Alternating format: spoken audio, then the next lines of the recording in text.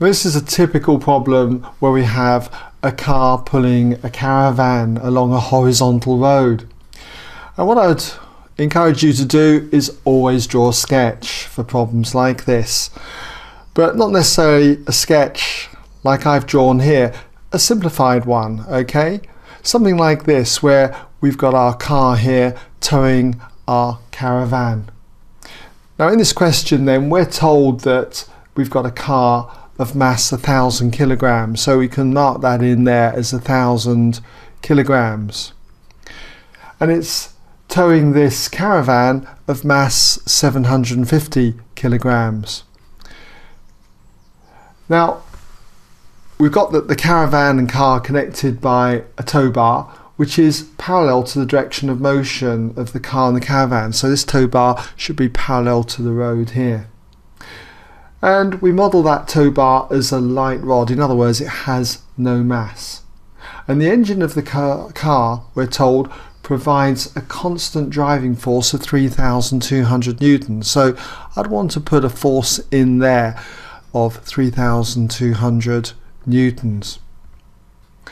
What other forces have we got? Well, we're told that the resistances to motion of the car and the caravan are modelled as constant forces of magnitude 800 newtons and R newtons respectively. So we've got a resistance on the car which is going to act in the opposite direction to motion. That we're told is 800 newtons, so we'll just mark that in as 800 newtons. And we've got a resistance to motion on the caravan which is R newtons. Now what other forces have we got on these objects here, which we're going to be treating, by the way, as particles? Well, we've got the tension in the tow bar, for instance. We've got a tension pulling back on the car, we'll call that T newtons. And that tension is transmitted through the bar and is pulling the caravan to the right. So we've got an equal and opposite force of T newtons acting on the caravan here. Any other forces? Well, there's the contact force with the road, for instance, for the caravan. Let's call it R for the caravan, RC, okay, newtons. And we've got the weight of the caravan, 750 G newtons, mg. And when it comes to the car, we've got the contact force with the road, okay, so we can call that R. Can't really call it C though anymore, can I, because it's going to be the same as that one. So we'll call it RV, R for vehicle, okay, RV newtons, and the weight here will be acting downwards 1,000 G newtons. So they're all the forces acting on both the car and the caravan. Now we've got to show that R is 860. So to do something like that, what we need to do is consider resolving to the right. Okay, resolving to the right means that we're going to be looking at the resultant force acting on this system, which equals mass times acceleration. And I haven't put the acceleration in. We're told that the car and the caravan are accelerating at 0.8 meters per second. So this acts across both of these objects, okay? So we've got to mark that in as 0.88 meters per second, okay? So when it comes to resolving then, what is the resultant force to the right? Well, we've got, first of all, the driving force here, 3,200 newtons. And then we've got minus the resistance here, minus 800.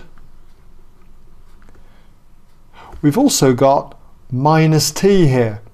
It's a bit pointless though putting these T's in, as you'll see in a moment. I generally don't, but if you want to put them in, you can.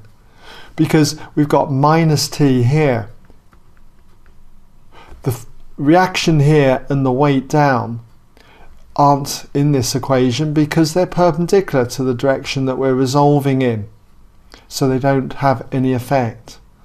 But when I now come on to the caravan, I've got plus t pushing it or pulling it to the right, so that would be plus t. And you can see that these two cancel out. That's why quite often you see people leave these out of an equation like this. And then we've got the resistance to motion on the caravan, R Newton. So that's going to be minus R. It's acting in the opposite sense to this. We don't need to bring in the reaction of the caravan or the weight because they are both perpendicular to the direction that we're resolving in. So this is the resultant force, the F part, if you like, of F equals ma. So it equals the mass times the acceleration. Now the mass is the total of these two, 1000 plus the 750. So we've got 1750, and that's being multiplied by the acceleration, 0.88, which is in the positive sense, so 0.88. So it's just a question now of working this out.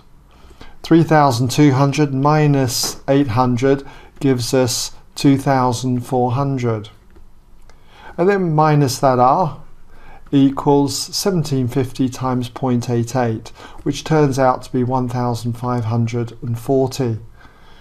So if I add R to both sides and subtract 1,540, you end up with R equaling 2,400 minus the 1,540. And working that out gives us R equals 860, the value that we had to show. Okay, so I hope that's given you some idea then over this particular part of the question. Some people say to me, do I need to bother, by the way, with these, the reaction here, the weights, okay, because they don't enter the equation? Well, I'd still encourage you to draw these on. I think it's a good habit to do that. You'll get problems later on in other examples where this is going up an inclined plane, and you'll need to be in the habit of putting these contact forces in and the weight, because then they will enter into the equation. Okay, so just a point there that I thought might be worth mentioning. Okay, well that brings us now to the end of this part of the question.